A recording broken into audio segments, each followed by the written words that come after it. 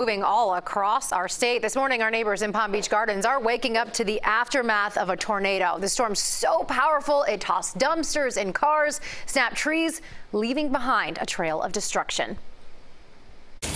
That's a tornado. Yo, that a tornado. Holy. This is the view Stone Kershaw had from his Palm Beach Gardens apartment as the funnel cloud came closer.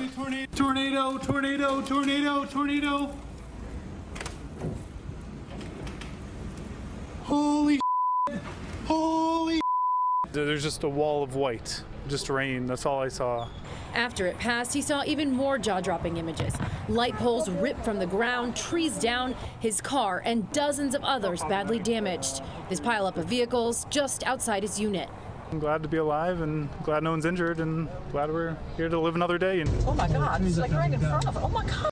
Caught in the tornado, these cars traveling down PGA Boulevard near US 1. This car going airborne, then crashing down. The facade is now missing on Eagle Cleaners, a dry cleaning business at that intersection, and homes behind it also badly damaged. In this busy residential and business district, many are now shaken. It was crazy.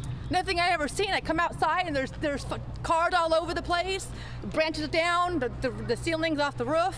It was nuts. Jennifer, a server at Limoncello, says after the staff huddled together in the bathroom, they came outside to find nearly all of their vehicles damaged.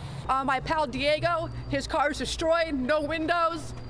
My friend Valentina, no windows, cars on top of each other, bushes down, tree branches down. See that palm tree over there? It's ridiculous.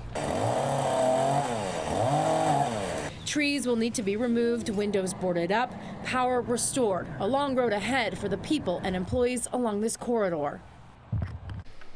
The National Weather Service says a tornado was at least an EF1 with winds of 100 miles per hour. They say they will continue to survey the area and likely make a final determination on that tornado today.